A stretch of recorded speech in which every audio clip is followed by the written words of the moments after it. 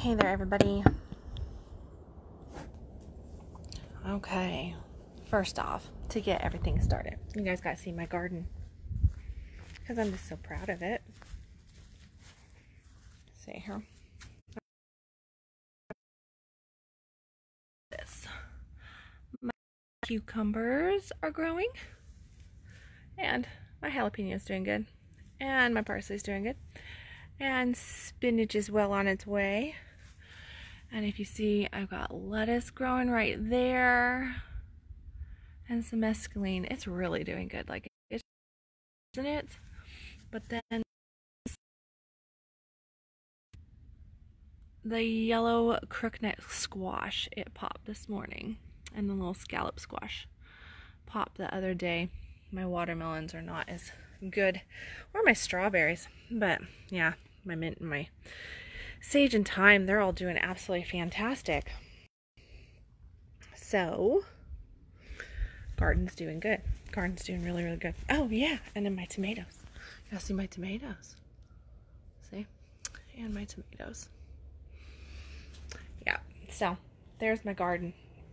How does your garden grow? Mine's growing pretty dang good right now. I'm excited because nothing like when I was growing up, a little girl. I grew up on a big plot of land out in Northern California, north of Sacramento, just outside of the town called Chico in Northern California. And I grew up, the population of where I grew up was maybe like 100 people if you took in all the farmers and all the areas.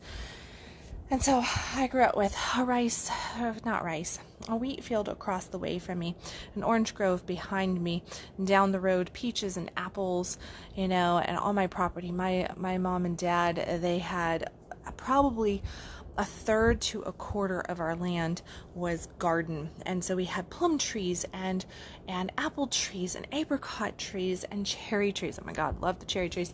Cherry trees and a big mulberry tree that I loved to climb as a little girl. And then my daddy, he had a whole humongous line of, and then this other great big line in the middle just outside our back door, where there were cucumbers and squash and peas and green beans and you name it, everything was growing there. So I grew up drinking out of the water hose, and I would just grab something off of a tree and kind of just rub it off on my clothes or rinse it off with the hose, and grab some peas, grab some tomatoes, what have you, and just keep going. So I didn't go to school until 3rd grade. I was homeschooled till 3rd grade. This is like, how did Kendal get her start? Well, here you go. Here's Kendal's young life. So I didn't go to school till 3rd grade. And I was back in the days when homeschool was not a thing.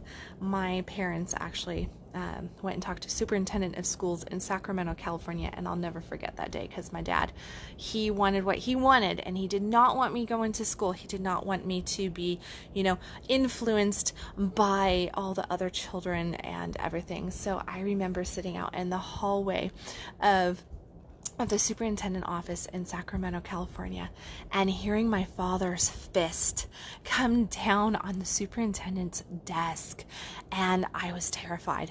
I was absolutely terrified because I heard him going bam, bam, like that, and I was like, oh my God, what is? I thought that my dad was going to kill the superintendent of schools. Here I was. I think I was like maybe 6 years old, five years old, something like that, And then all of a sudden they came out and they said, hey, they're going to go ahead and they're going to let us homeschool you. We get to have our own school, but we want you to name the school. So they said, what do you want to name the school? And I said, Valentine. I wanted it to be called Valentine School. So I was schooled until 3rd grade at Valentine School, which was also known as my backyard, my living room, my bedroom, my kitchen, camping, wherever my parents deemed it to be. And I did not get to socialize with other children, those, nasty little kids. I just got to witness them from my treehouse playing basketball and stuff. It's kind of sad, actually. If you can picture a little girl, I grew up as an only and just watching the kids play and everything recess, and I would sit up there in my treehouse and watch them, and I was like, poor me.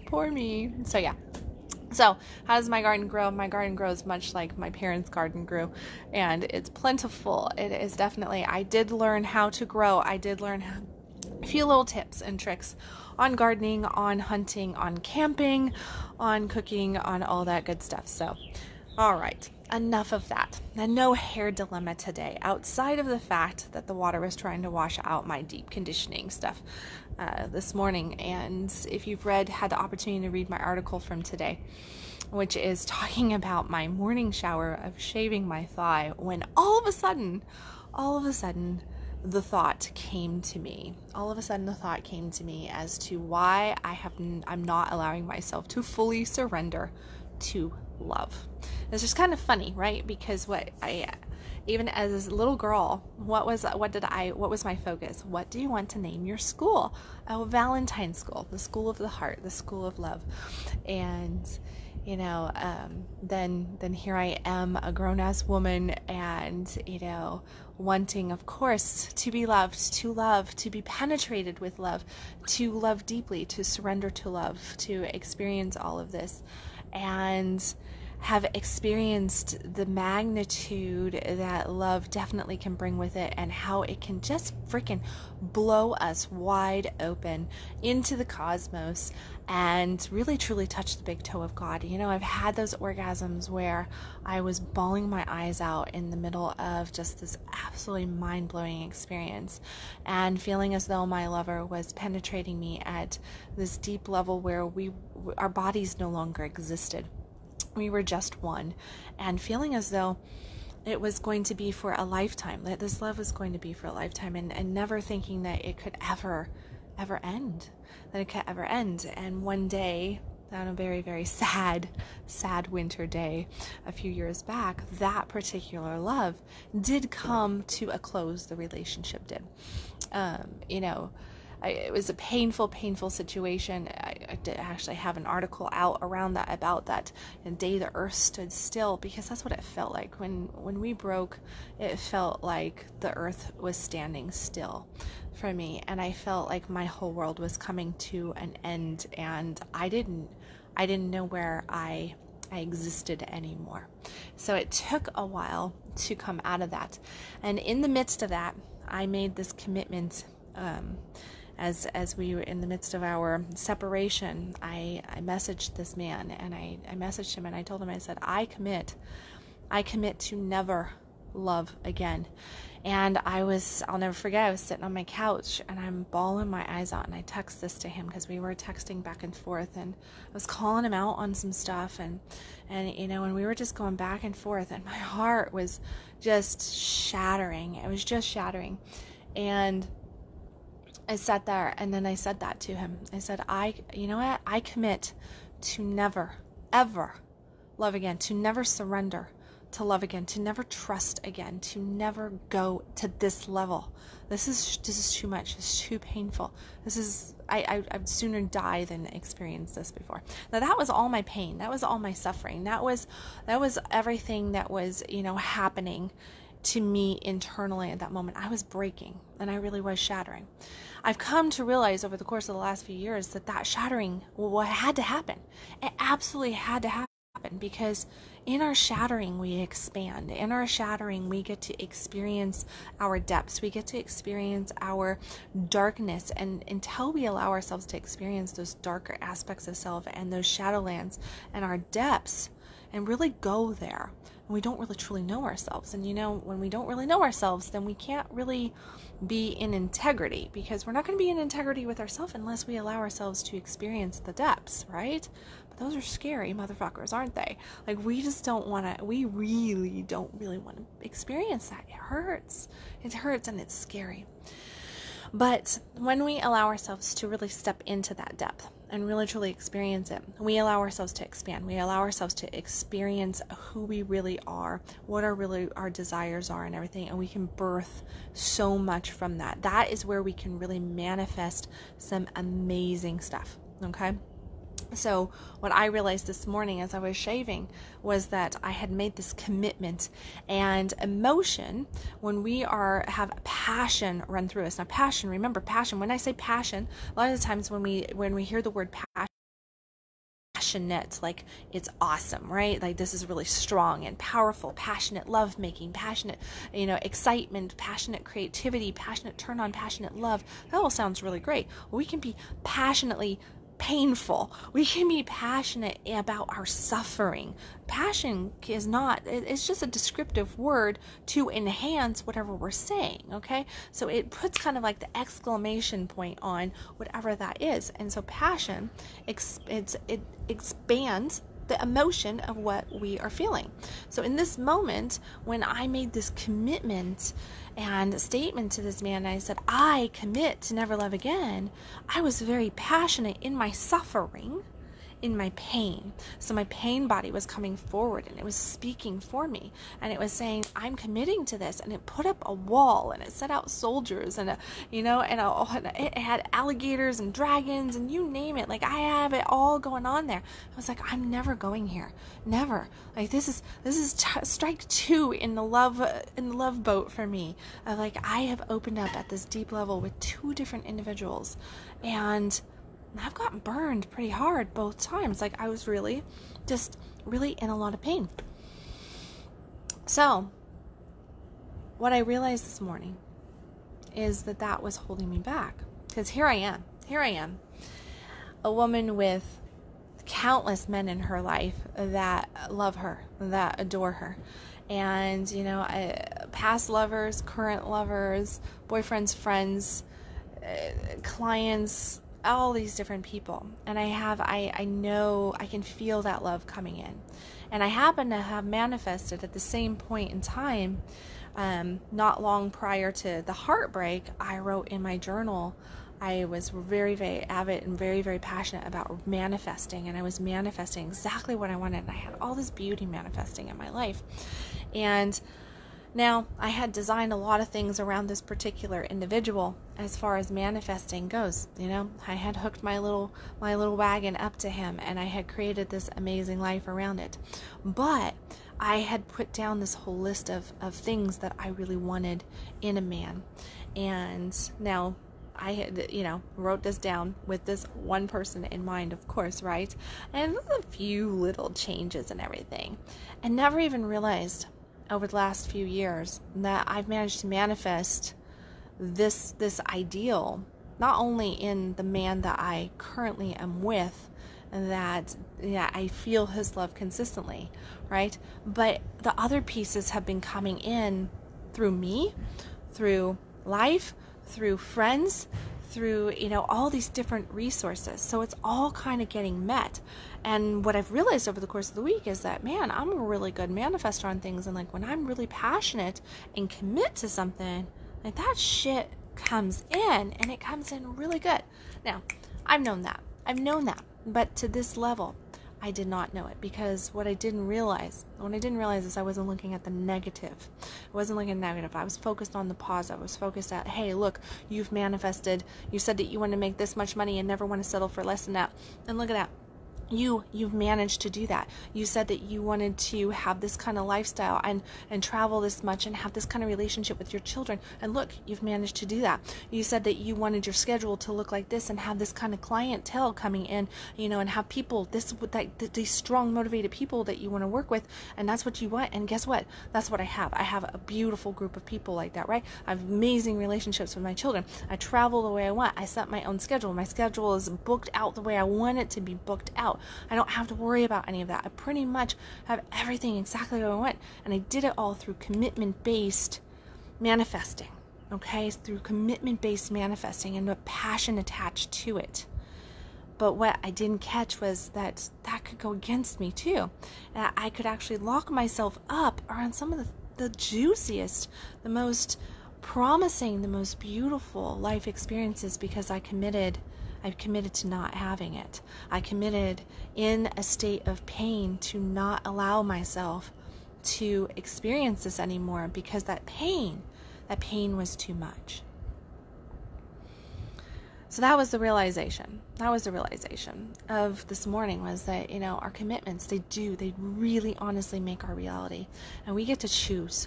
That's the beautiful thing, is that we have this beautiful thing called free will, and we get to choose, and we get to decide what we commit to. And guess what? We can change our commitments, but we don't get to change our commitments until we realize that we've made them.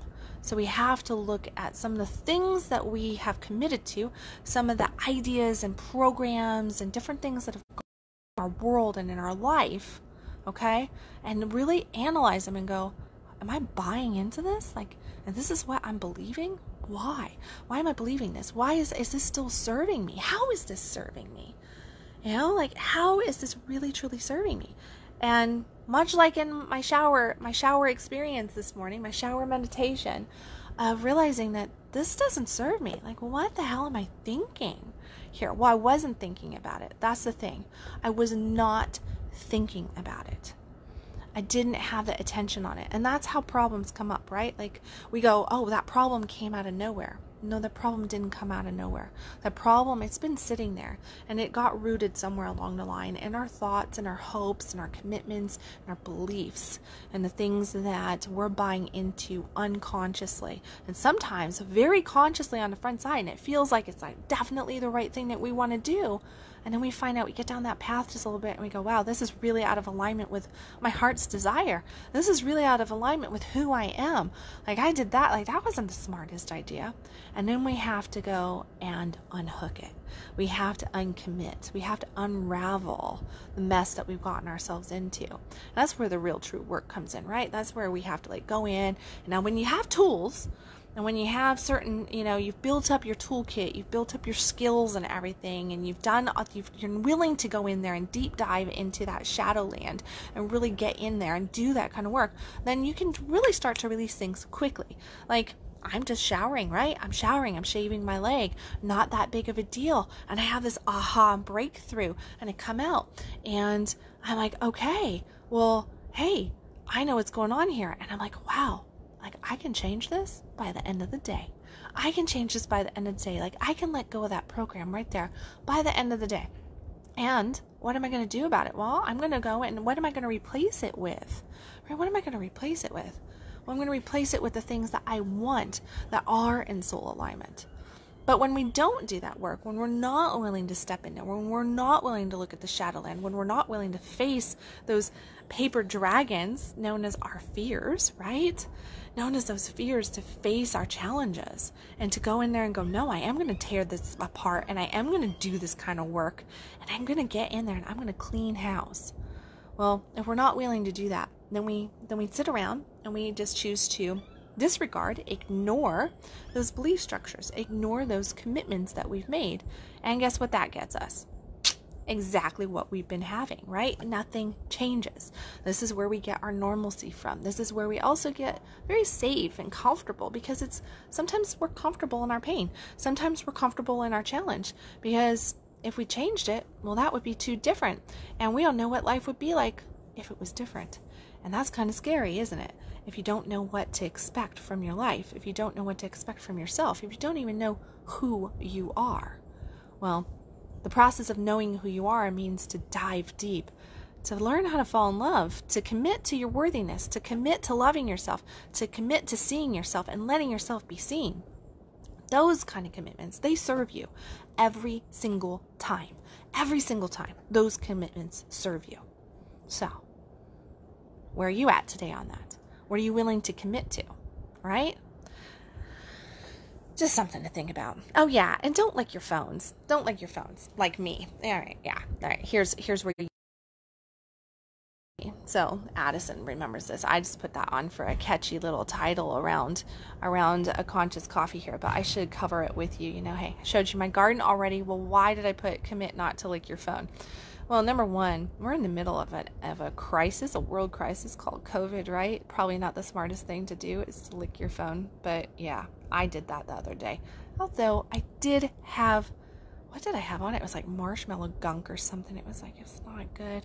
Sitting out here by the fire, roasting marshmallows, and all that kind of stuff. And I just got all this, oh man. And then there I am. And before I even know it, I'm like, look at my phone by the fire. And Addison's sitting there. We were having a glass of wine and stuff. And she's just like, ew, like that. Yeah. So don't lick your phone. There's a commitment that will serve you. Commit to hygiene. Commit to keeping your phone clean. You know, even though I did lick my phone, here's the reality. I clean my phone 2 or 3 times a day.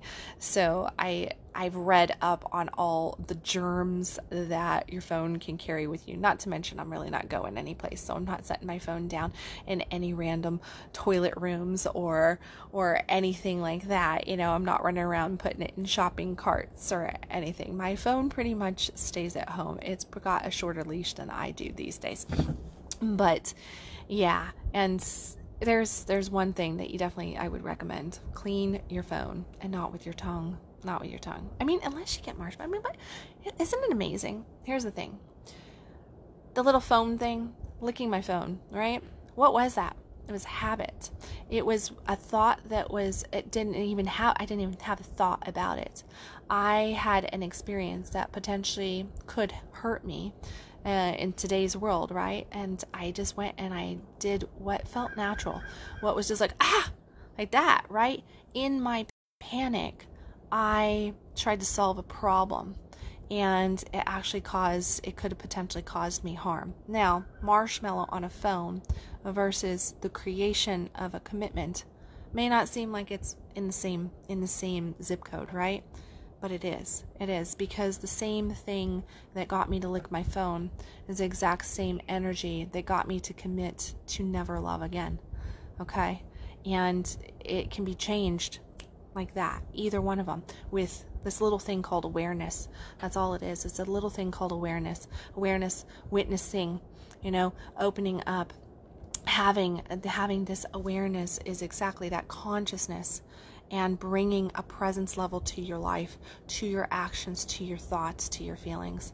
And that's where you definitely have to get, if you truly, truly want, you're not just giving it lip service, right? If you truly want to thrive, to have the life, the love, the money, the health, the relationships, whatever it is that you're going for. And, in the midst of our struggle right now and all the pain and the suffering that a lot of people are going through, and the resistance building to having abundance in love, in money, in relationship, in health, because that's what we're doing, is where a lot of people are resisting having what they proclaim they want, because they're putting their attention on the fear.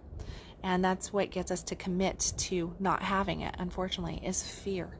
Fear prevents us from creating the life that we want. Fear prevents us from creating the relationships that we want.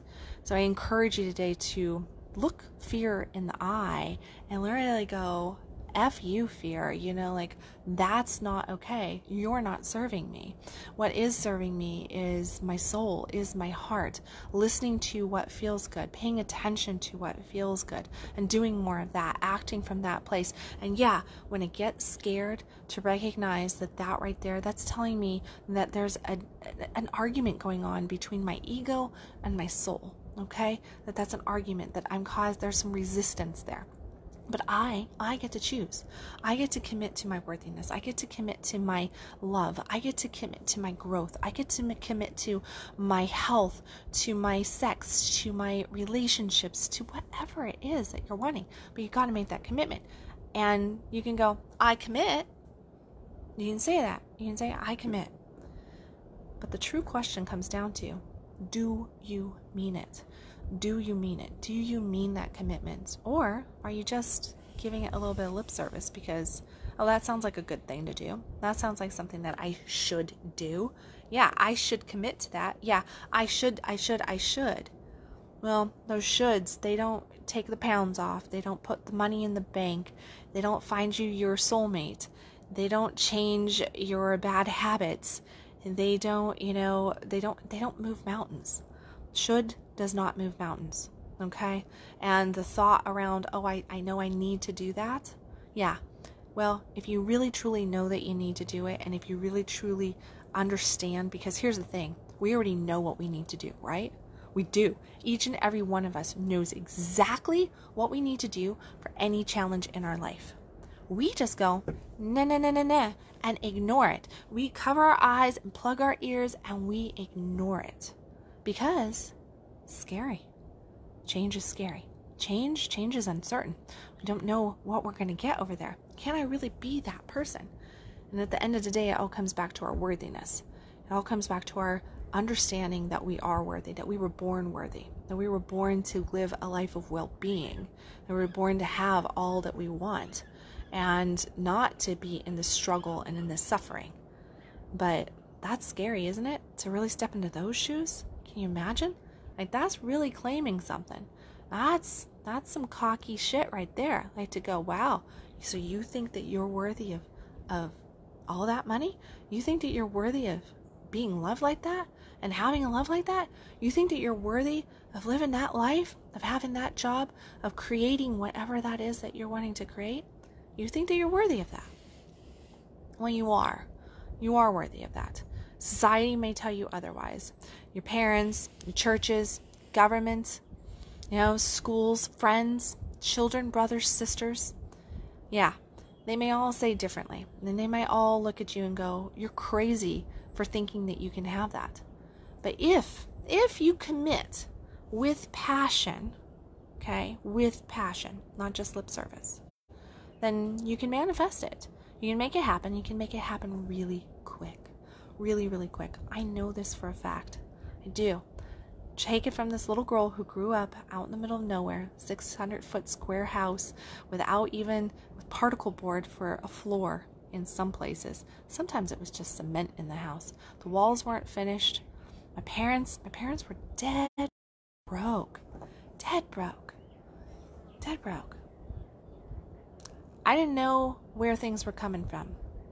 And I went into my high school years working hard and being a big dreamer, but at the same time thinking that life had to be hard. And then went into a marriage where I believed that things had to be hard, but I had a dream. And it took me until I was in my 30s to understand my true power and understand that I was worthy of some things, like love, like abundance, well-being, health, relationships, good relationships with everybody that I love and care for. Yeah, it took me till I was in my 30s to get to that. And as if overnight, I transformed my whole world. And it was just because I decided to make the right commitments and to listen to my soul, to listen to my heart, and to commit to what I was being guided with, not what I feared. So I want you to do the same. I encourage you to do the same because you deserve that life. You deserve that worthiness of everything. But you've got to believe it. You've got to believe it and own it, commit to it, and then step forward in faith. On that note, I know in the comment section you will see a link to the article that I was talking about, The Day the World Stood Still. Also check out the article that I wrote today about, say it with me. Commitment means everything.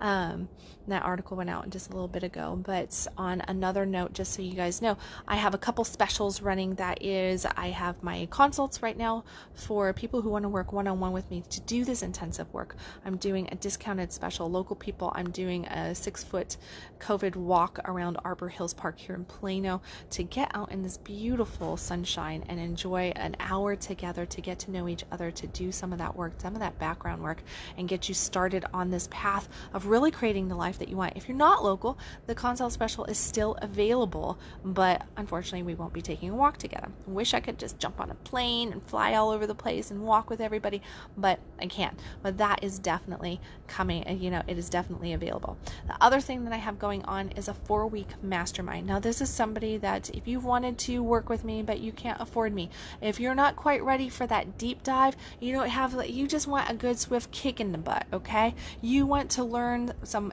key practices to shift your world, and you want some guidance over the next 4 to 6 weeks, well, this is definitely what you're looking for then, okay?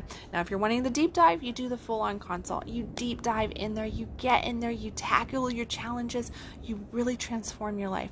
If you can't really do that, then you take on 4 weeks. You do a mastermind, and what you do is you level up your life with 7 keys, okay? 7 key elements that I'm going to be teaching over 4 weeks to you around whatever key component in your life that you're really wanting some shifting in, okay? So this is where we learn how to shift our shit. This is where we learn how to expand, how to grow with certain key elements, okay? Both of those details are in the comments section. If you have any questions on them, of course, just reach out to me, okay? And remember, you're worthy of that life that you want. You're worthy of everything. Stop existing, start living, say yes to yourself, commit to the most important thing on this planet, and that is your heart and soul. I love you guys, and I will catch you tomorrow with another Conscious Coffee.